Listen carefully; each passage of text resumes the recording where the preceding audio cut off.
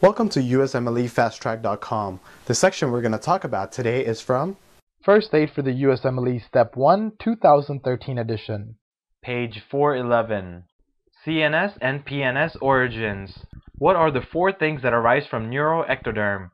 Neuroectoderm gives rise to the CNS neurons, ependymal cells, which make up the inner lining of the ventricles, which make the cerebrospinal fluid, oligodendroglia, and astrocytes. What two things arise from the neural crest? The neural crest gives rise to the PNS neurons and the Schwann cells. What arises from the mesoderm? Mesoderm gives rise to the microglia. What is the mnemonics to help you remember that mesoderm gives rise to microglia?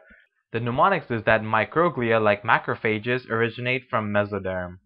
For more information on this topic, click on the link in the description section below. For a full USMLE Step 1 review, be sure to check us out at USMLEFasttrack.com, where we help you review the entire first aid for the USMLE Step 1 with high-quality videos and hundreds of detailed pictures for a better understanding of the material. So to learn from the best USMLE review book, be sure to check us out at USMLEFasttrack.com.